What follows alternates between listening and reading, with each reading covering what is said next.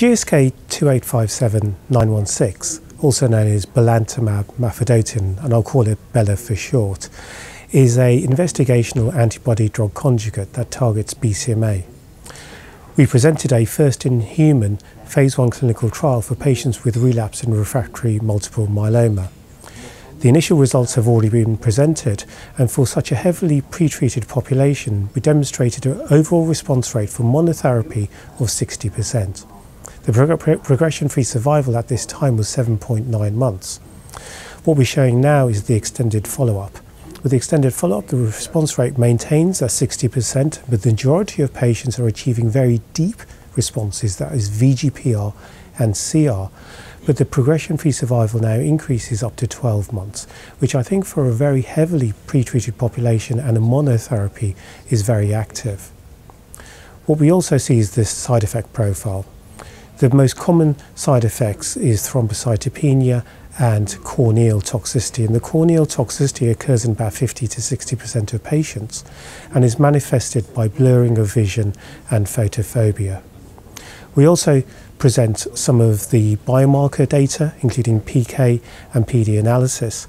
We looked at BCMA expression on the surface of the plasma cells, and we noted that there was no difference in response rate according to BCMA expression. So clearly this drug is very potent and also is able to work in low BCMA levels.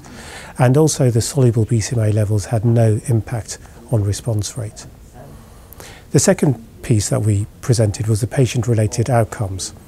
And in this cohort, patients did a survey looking at their bone health and fatigue scores during treatment with this antibody, and they also took part in an interview at the end of the study and a subsequent follow-up study.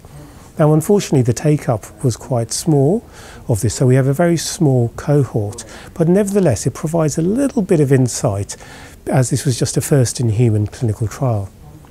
What we find is that patients reported an improvement in fatigue and bone pain, although I must underline that the patients that responded to the surveys were those that typically responded, so this may be a bias group. Also, in the qualitative data set in the interviews, patients reported how they felt whilst they were on study. Now, most of the comments related to the corneal toxicity, and they did comment about the blurring of vision and the impact that it had on their lifestyle. It impacted on their reading ability, it had some impact on their ability to drive and use computers. But they reported this to be fairly mild, and they also reported when they looked back after completing the treatment that they felt that it was acceptable for them. And overall they expressed a high level of satisfaction in the trial, no doubt because they had a very good response rate to that. So this is all quite preliminary data in terms of patient-related outcomes. The phase 2 clinical trial has completed enrolment and has more detailed patient-related outcomes, and that will be reported later at ASH this year.